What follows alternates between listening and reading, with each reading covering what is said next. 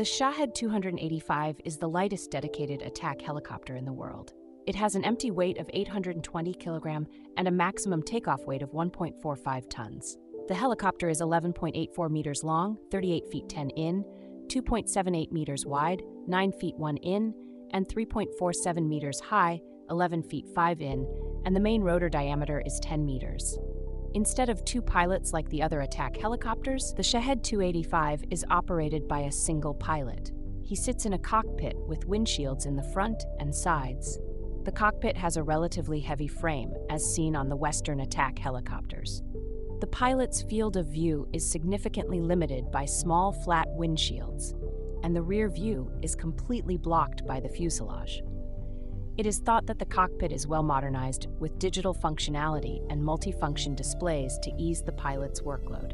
The power of this small helicopter is powered by a Rolls-Royce Model 250 C20J turboshaft engine, producing 420 horsepower. According to the report, the Shahed 285 can reach a top speed of 240 km per hour, 150 miles per hour, a range of 875 km, 544 miles, a service ceiling of 460 meters, 3 times 650 feet, and a rate climb of 7.6 meters per second, 500 feet min. The Shahed 285 variant, also known as the AH-85A, is designed for Army aviation and is armed with two 70mm NR and 7 62mm PKT machine guns in a mobile turret. However, the mobile turret was later abandoned and the machine gun was firmly fixed. Modification AH-85C designed for the Iranian Navy. Instead of a machine gun installation in the bow, there is a search radar. On the pylons of the Sea helicopter AH-85C, two Kausar anti-ship missiles with a launch range of up to 20 kilometers are suspended.